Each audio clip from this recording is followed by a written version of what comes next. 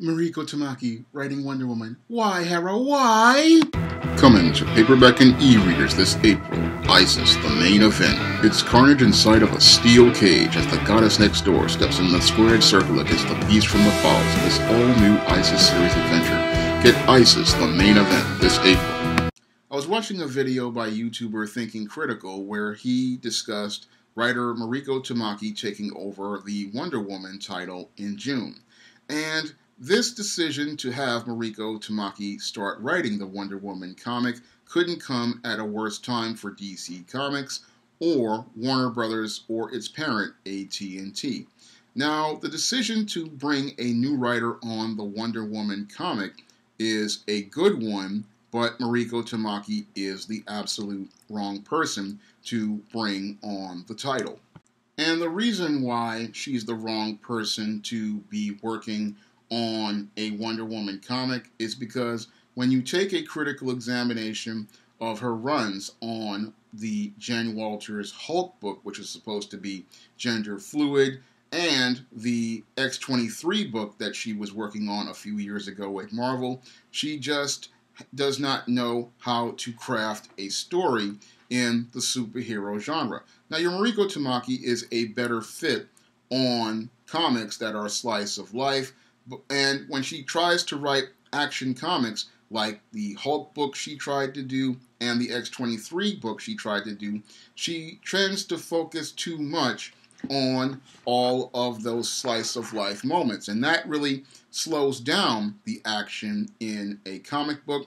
And with this being a comic related to a major motion picture, what DC Comics and Warner Brothers really should want to do is try to leave a strong first impression on new readers. And you want to make sure that the comic is just like the movie and features action just like that's going to be in Patty Jenkins' movie, so that when readers come into the comic, they see that where the source material is just like the movies. And I don't think that Mariko Tamaki is going to be able to do that effectively when I look at her previous work on Hulk and X-23, because on both of those books, they had very little action and a whole lot of exposition. Most of these books that she had written, X-23 and Hulk, were primarily focused on people sitting around talking and had lots and lots of scenes of talking heads. And that's not what superhero movie fans want to see, and that's not what comic fans want to see. What comic fans want to see and what superhero fans want to see is lots of action. They want to see Princess Diana taking on her bad guys like the Cheetah, like Ares, like Dr. Psycho, and many others. And they want to see her using all of her powers that she received from the gods. That's what people want to see in a Wonder Woman comic, but that's not probably what we're going to get in a Mariko Tamaki Wonder Woman comic, because her pacing is very slow. Her sequences are all about things like cooking, and there's a lot of discussions and dialogue about food.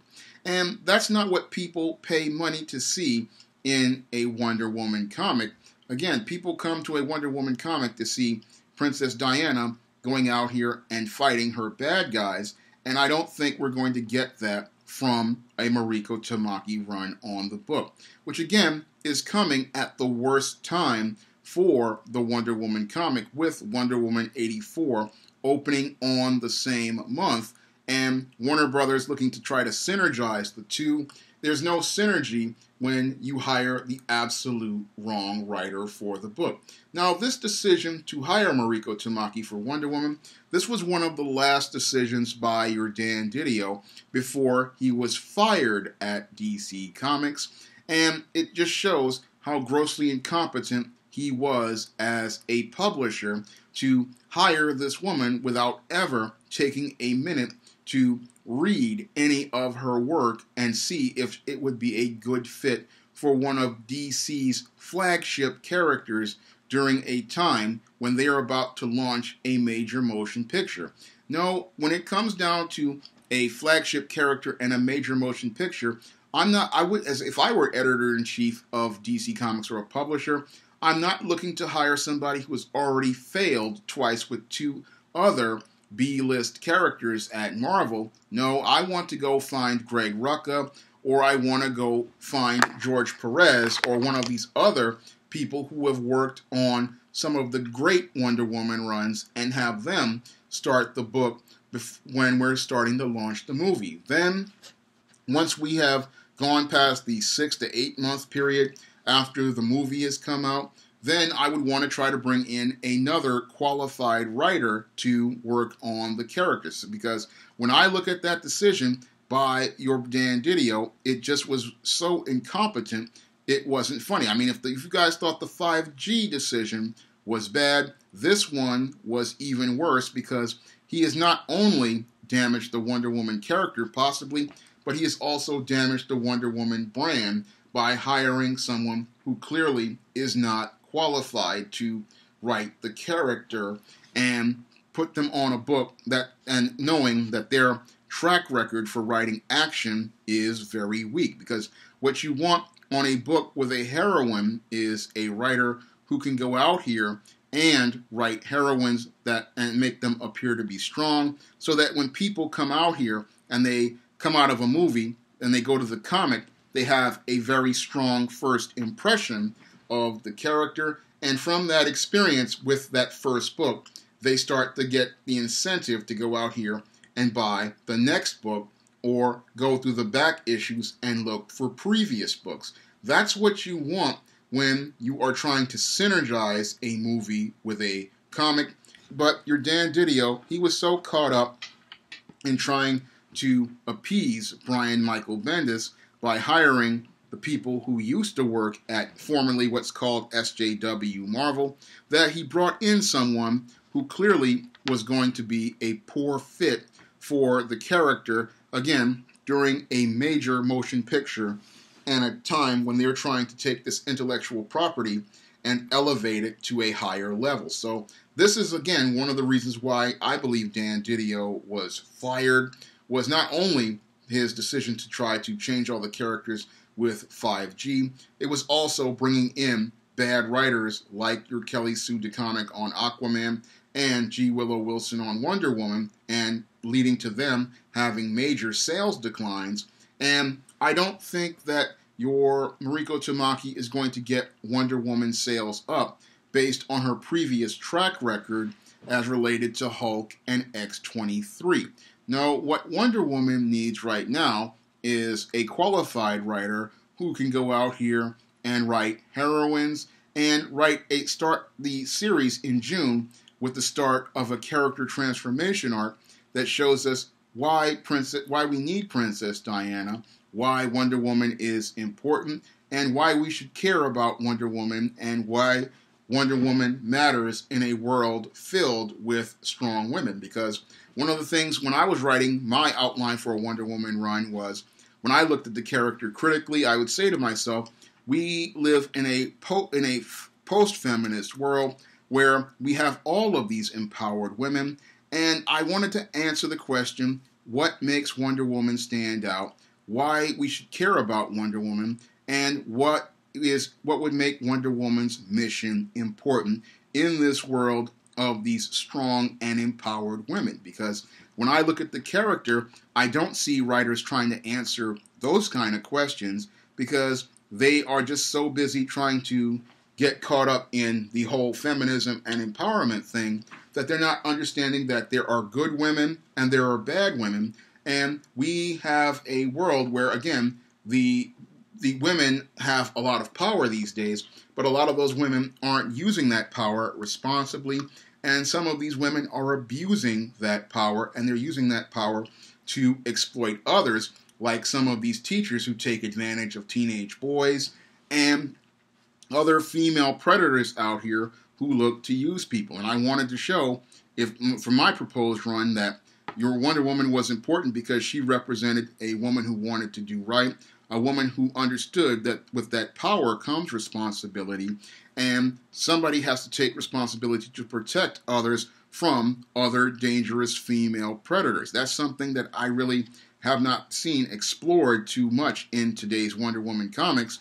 It's all about showing you a strong woman, but not giving you any balance, as I see it, as related to showing you, yes, there are women who have power, but then there are women who abuse their power, and like those who work in corporate America, or those who are a part of the social justice narratives, or those who are a part of other different agendas.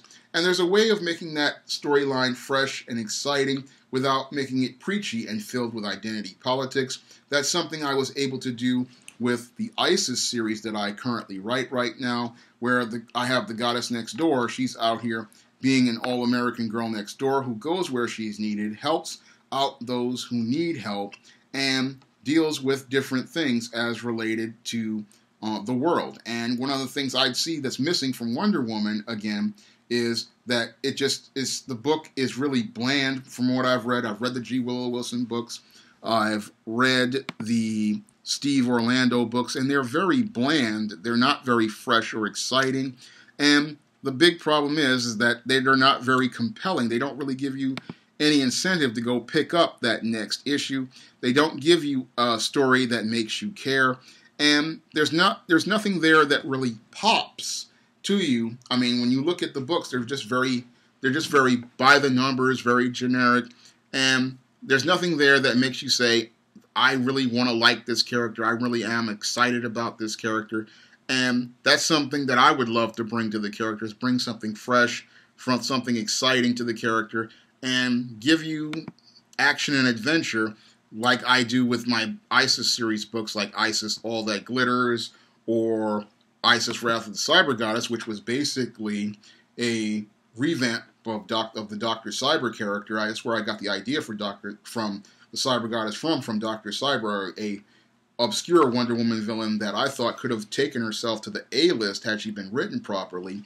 And when I look at the Wonder Woman book, I see a lot of potential, but the big problem with the Wonder Woman character is that they just keep saddling her with these writers who just really don't want to take the character in a fresh direction or put a fresh take on the character while staying true to the character's roots and the character's history. Again, I look at the world and I look at it and I see it as you have in this post-feminist world where it's extremely gynocentric, you have all of these strong and powerful women, and again, the questions that need to be asked is, where does Wonder Woman stand in a world of these strong and powerful women, women who have power in different ways, and women who may not be acting in the best interest of people overall, because Wonder Woman is supposed to be a protector and a heroine who goes out and tries to do the best for people, who loves people and cares for people, and she should be really having some conflicts here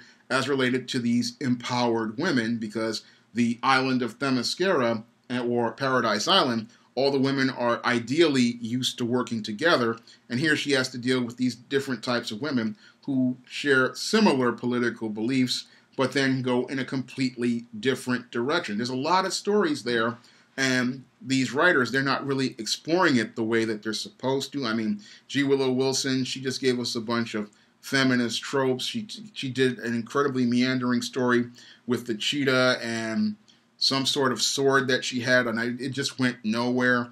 And Steve Orlando is trying to do something, but he's not really getting any traction. I mean, I like what I'm seeing with some of his stories, but it's just not getting that traction. It just doesn't have that spark, and there's just not anything there to give you that heat.